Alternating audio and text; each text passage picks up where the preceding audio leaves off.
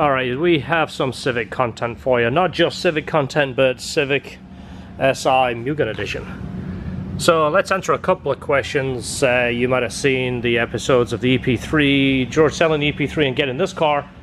And of course, the number one question, George. Yo, that's not the right lip. Oh, okay. So that answers the question. That is the right lip? That's the right lip, but been bumped a handful of times. It's got a crack in it over here. Yeah, so basically the lip was replaced, and I think at the time when the dealer replaced it, this lip is what, like 300 bucks, and this one is... That's 280, this is 800. So the dealer goes, yeah, that one looks just as good, the customer's never going to know, or who knows, I don't know how the whole thing came about, but that's the answer. The lip is here. It's not right, but it doesn't look bad. No, it's not. And I mean, it doesn't look bad until you actually see this lip. Then you realize this lip is actually way cooler with these little canards right here. But that is a good lip. It looks good on the car. So he's going to fix that, paint it, put that on there. So hopefully that answers the question. I know I'm being kind of a little goofy and a little bit sarcastic, but you'd be amazed how many people that don't look at this, they only see that. Every time this gets posted anywhere, hey, did you know that's not the right lip for the car? Yeah. It's crazy that people would much rather point out that you have a zit on your face before they actually ask your name. They just want to remind you do have a zit on your face. Quick talk about the car. I want to show you something a little bit different on the inside. I'm going to get George to fire this up because this is really a cool feature. Tell us what you know about this replacement screen. Everyone asks what it is. I finally figured out it's a Dysata, an app for gauges, the radio, YouTube. You can search the internet, Apple CarPlay. Anything you could ever need. I like the background picture too. Yeah. I just noticed that.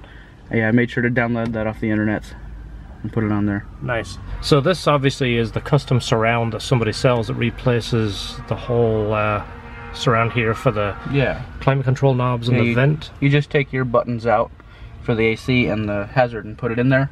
But yeah, it's the whole thing with the screen and everything in it. The keys are on, so if I bump that, those will work. And the wipers work. Yeah. So you was talking about putting the Honda app on here, right? Is that something you've tried yet? The standard Honda app works. They have a new one for dashes, like a Civic Si dash, like the new dash, but it doesn't work on this one. I read that it works. It just shuts right down. Okay. It did work with the other one, but I haven't reinstalled it yet because you have to uninstall every version of Honda to try and put the dash version on. Okay. So if anybody knows anything about this, or this is Android based. Yeah. So if anybody knows anything about this, go ahead and comment. Let us know what we need to do to get the Honda app to work on here. Because I know you had gauges on this that this picks up from the car, but it wasn't the Honda gauges, was it? Yeah. Well, no, they have, like I said, there's this torque thing. And if you go into the settings, the OBD2 adapter, it shows the Flash Pro on here. Yeah. But it won't sync with it. Okay. But it says on Honda's site that this works with Torque Pro. Okay. But I can't get it to work. That's the first time it said to reboot, but that would mean the Android device, which is this guy. Got it, okay. Alright, so the car is essentially stock. One of the reasons we wanted to do this first episode is kind of just introduce you to this car. It's going to be getting a few little changes along the way, but the car is essentially stock with an intake, right? Yep, just the K&N FIPK intake and now a Flash Pro. Okay, so Flash Pro, which is this guy right here. So what we're thinking of doing is just, so you guys can get an idea, is we're going to put the, is it got the factory map in right now, or did you put some kind of map on it? It has the drop-in for the K&N intake. Okay, so what we'll do is let's put it on the dyno, let's load the factory map. We'll show you real quick what we're going to do. We'll load the factory map, bring it up to temperature, do 2 runs back to back just to see what it's making. Then we will put the K&N map from Flash Pro. There, obviously when you buy this, it comes with some pre-installed software. You're just going to load it on here for that intake. We'll see what it does, see if it makes actually any difference. We'll pop the hood, let's show you the intake real quick. So if you're familiar, this is the K&N intake. It is the carb legal intake, so it's a pretty popular intake, obviously for California. It's an open element, so obviously it's not the coolest system out there. It does have a tube here that draws air from the factory and it kind of blows it into this chamber. This is all open, and of course, you know, the engine is all buried under this cowl, and of course the exhaust manifold is back there. So this is probably not the best intake for it. More than likely it's better than stock, but we'll see. We'll get an idea of what the reflash is worth also. But other than that, this is stock, right? Nothing else different? I haven't even tried to clean it under here yet. Had No. it for a month, and I've had to drive it every day since I got it. Well, between Christmas and being busy and everything else, so Yeah, and the powder coater taking a little extra time off, so that's not back yet. yeah, this is going to get done. I know you have plans of cleaning this, and we'll talk about that on another episode. But right now, let's get a base run. Let's make sure the factory flash is in there, or the factory calibration, and see exactly what you should expect with one of these guys on here. We don't have the factory box, so we can't do a true baseline, but this is probably only worth a little bit of power. Alright, first thing when you switch on, check for updates. If there is an update, go ahead and get it, which we're going to get right now. This will take a couple of minutes to download. Once we have that, we will flash the factory computer with the factory calibration so we can do the baseline dyno. So once you have the latest update, it's going to update the firmware on the Flash Pro. Okay, so new calibration, stock equivalent. All right, about 90 seconds we will have the stock calibration. All right, so it is a beautiful 82 degrees here in Florida. It's January, so I'm sure you guys are jealous. So you guys are dealing with snow. We're dealing with 82 degrees. So I should essentially be stock. So we'll bring it up to temperature and we'll do a couple of runs in third gear. So we're at 122 degrees. We want to get this up to temperature and stabilize. That way we can make sure our temperatures are the same. Back to back. Someone's going to hit that beeping. Can you turn it off? I don't think so. Tune in a little bit later, we'll be able to see a video of this car. I see super late VTEC. VTEC is This is my favorite channel. I like this channel. So I just see. I watch this one. So if you stay tuned, you will see the video of this car on the screen of this car. Alright, so we're at 174. Let's get it up to temperature and I'll kick the fans on and then let's do some runs. Alright, so we got a couple of big fans pushing air this way across the engine bay, so we're not going to try and fudge it and make it look like it's heat soaked or anything like that. Alright George, whenever you're ready. I always like to keep things consistent. Faking your dyno is lying to yourself.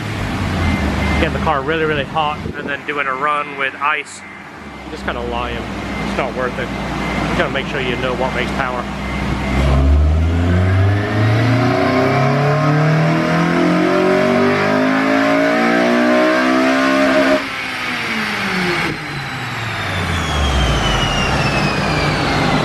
So first run,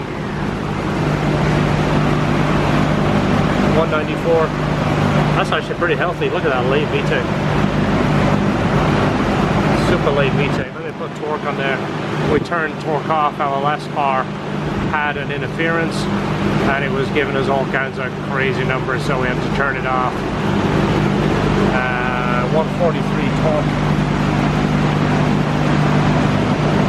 Look at that crazy late VTEC right there. So we'll keep it running. Let's do another back-to-back run. Let's keep it consistent. Let's do another run. Let's get a back sound clip here. This has the Mugen exhaust, which is the factory exhaust for the Mugen Civic Si. Get you a sound clip right here.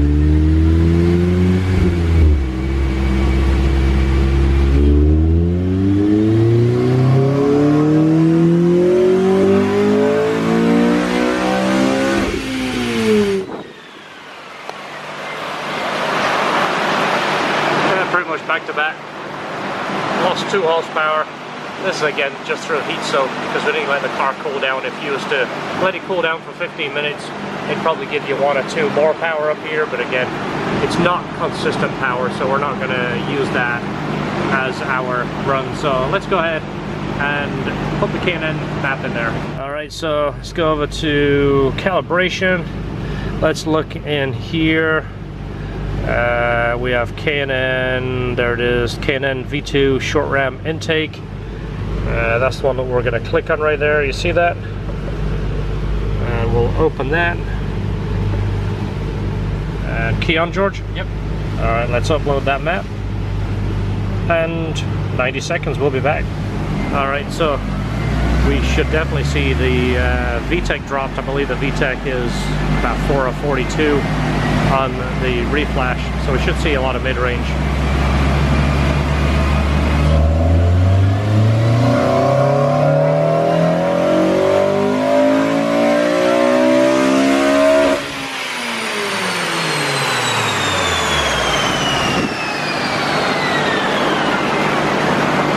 Yeah, look at the VTEC changeover. Power is actually lower. Let's get a let's take one of those runs off. All right, so that's our runs. You see it's got a lot in the mid-range, but it actually falls off all the way up top, which is not a huge amount, but it's 3 horsepower. So let's take a look and see what difference is there. We'll give it a quick cool down. We'll do another run back to back just to see if it was just heat soak.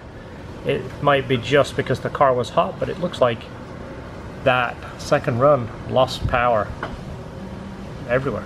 Let's do another back-to-back run. Let's verify our results here. You never take the first run and say that's it. Let's just take the torque off here so there's not as many jiggly lines. But as you see, it makes power here, but it loses here and it loses here. And that's why the can tune is not always the best option. We'll maybe prove that. Might be wrong here, but let's do another run. And then maybe we'll tinker around on the keyboard and we'll see what we can do. Maybe we can make a little bit of power. So before we mess around, I'm looking at this right here. I've never messed with these. Usually I start with stock and then just tune. I never drop these in, but we're here and yeah, we're making content, right? And if you're not familiar with tinkering around, you just want to click on these. You're not really gonna hurt anything, so let's do this just for giggles. So we'll do completely stock tuned. And we'll load that. Key on, George? Yep. Let's do this. You know the drill. All right, so let's start it. Let's get up to temperature. See if we have dropped down. It's not going to make a big difference, but this is higher, this is lower, so we're trying to keep everything consistent. So when you're dynoing, try and keep all these numbers pretty much the same. So you know if you're making power from cooldown or power from changes, it's a good rule of thumb to do that. All right, go ahead and start up. Let's get it warm. All right, 187. All right, George, you ready? Yep. Let's go ahead and do another run. We'll just verify temps are the same. See if that tune map makes any more power.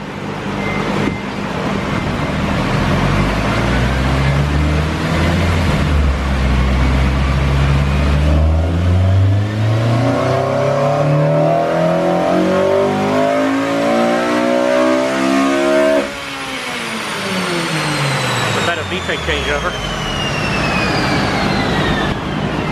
Let's take a look. It looks like our power is back.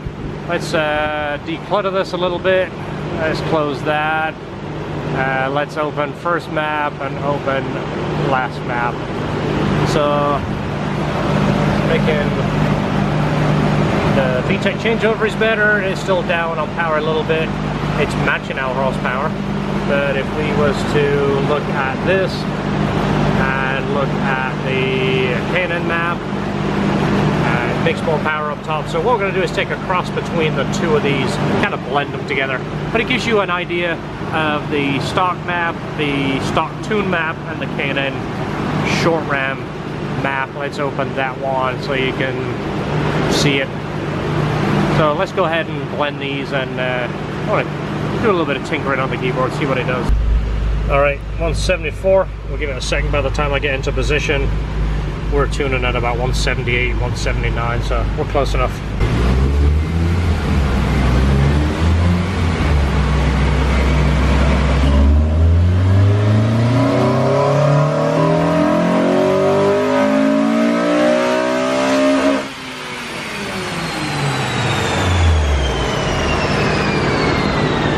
Change-up's a bit better. Let's have a look at that real quick. much smoother. It's making power pretty much everywhere now. It's smooth. So this is what we had. So yeah, we're not losing anywhere. This was the factory map, which made the best power, and this is the map I just changed. All I basically changed is some VTEC through here and cam angle versus this one, which was the K&N flash, and I took the torque off so you can see it. I see the K&N one, it lost it all the way through here, so that's pretty good right there. So of course there is a lot of unique features on this car over a Civic Si. Now, if only we knew someone that knew more about this than us. Hey everybody, Hunter Jason here. This guy is in the know, he'll answer the question. And Maximus Mugen is here. Say hi, buddy. Hi. Hey. Oh. Wow, so it's so good to see you again, Jason. Good to see you guys. You've kind of followed this along. You've seen we talk about this. Oh yeah. I know a little bit, and of course now George has the car. He knows a little bit more about the differences as well. But just to give me a quick, what's different about this car built off the regular SI. This has got the Mugen wheels, the body kit, the rear spoiler, Mugen exhaust, Mugen suspension, the shift knobs, and of course the plaques that said Mugen SI. Yeah. Very, very, very limited. Only available in the US. They were, at the time, to tell you the truth, I was selling these at the time, and no one really wanted these cars. I remember too. Dealerships lots for months and months. We couldn't give them away, and now, of course, they're bringing all the money because the collectors want them. It's a collector's car now. Yeah. It's a really, really nice setup. I remember too, a friend of mine, he still works at Honda, is one of the techs there. He said the same thing. He goes, these things are coming in. They were marked up a little bit, but then the dealerships knew they were special, so they would mark them up. Yep. Which priced them out of, the average person, saying, well, of course, makes sense. But I do a couple little performance upgrades, as you know, and they're a terrific car. It's awesome. Yeah, it's a terrific car. It's a great car. It's a 4-door, so plenty of room, right? Plenty of room in the back. We was just talking about the split dash, and I remember when it first came out, because I'm used to Civics and CRXs and Integras. I saw this and I went, this is awful. Why would you do this and put this up here? Now, then you drove it? And then I sat in the car. Yeah. I had this conversation, a friend of mine at the dealership, he sends me a picture and he said, believe it or not, it works. I get in a car, I sit right here.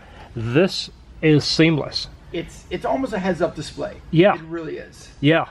And the way George was saying, this is almost like a motorcycle style cluster. So it's just got your very basic information, and then you got other information up here. It's very cool. I remember the EK Civic came out. As soon as I saw it, the headlights are awful, they're too big. Yeah.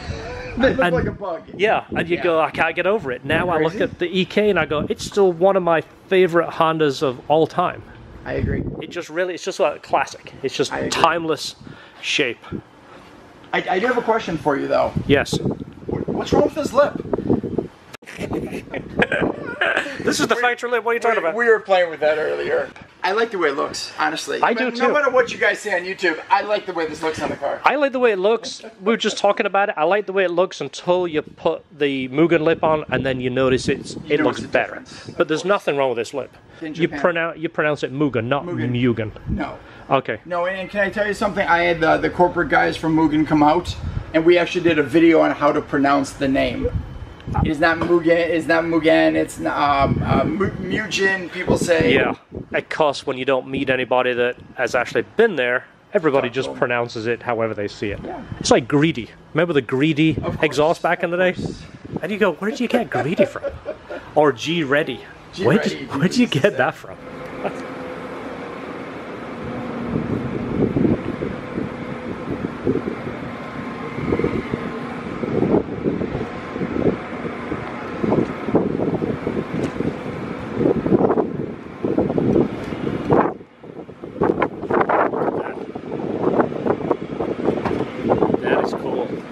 Hopefully you're enjoying the episode and it gives you an idea of what to expect from the reflash, from the K&N intake. Part 2 is going to show you the Skunk 2 header. George ordered the Skunk 2 header. It just came in, so that is going to be on part 2, so I can share a little bit of detail with you. Thanks to Jason for coming by. He's a great guy. Always cool to talk to, and he will talk cars with you forever. More content on the Z06 coming up. Finally broke the 500 miles, which means it's going to go on the dyno here soon. We're going to do a baseline run. Just the way it sits, how much power do these things make? It is the manual transmission. I'm expecting it's going to do like 550, 560 to the wheels, something like that. Stay tuned for that, and we will show you what the LHT X-Pipe will sound like and what kind of power it will make, and we'll talk about that. Stay tuned for that on a Corvette episode. Until then, see you on the next video, guys. Thanks for watching. Don't forget to hit the subscribe, click the link, and have a great day.